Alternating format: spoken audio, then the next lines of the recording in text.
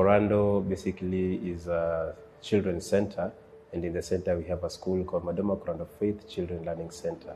The school supports overseas orphan and vulnerable children. These are children who are less privileged in so many ways, and especially in this area. Our key focus is providing basic education and training.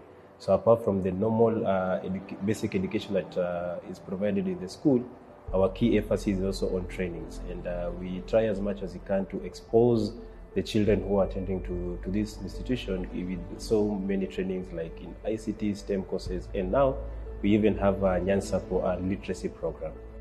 The program that we were here implementing was a 2-week-long boot camp where we tested the students using the teaching at the right level methodology, specifically using Nyansapo, which is an app that our team developed to help digitize these assessments to save time for the instructor and give more time for the students to learn in the classroom and improve their literacy skills. My mother is a nurse. With this program, we really aim to help the students increase their literacy level in a short period of time and also introduce them to new technology. So our program specifically uses tablets with a customized app that can really help them start to understand how to use those devices and get some experience with them in a one-on-one setting.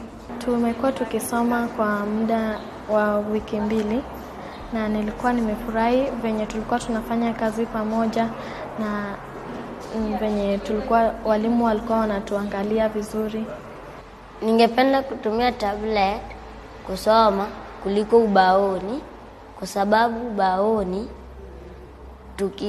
tukiandika na kitu naandika haujui na kitu kwa tablet na unaweza sikia.